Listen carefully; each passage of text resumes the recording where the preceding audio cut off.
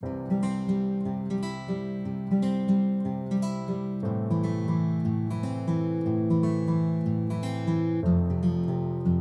today's video we will be learning about fables. What is a fable? A fable is a narrative story that features animals or other inanimate objects that speak and act like humans. 5 elements of a fable. Characters. Are animals in the story that are like humans? Setting. It tells us where and when the story happened. Problem or conflict.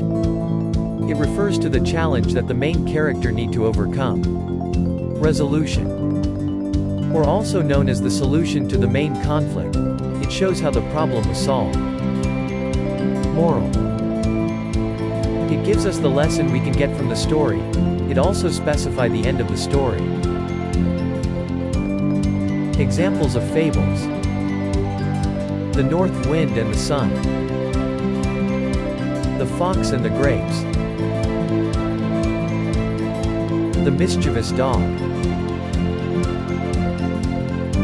The Lion and the Mouse.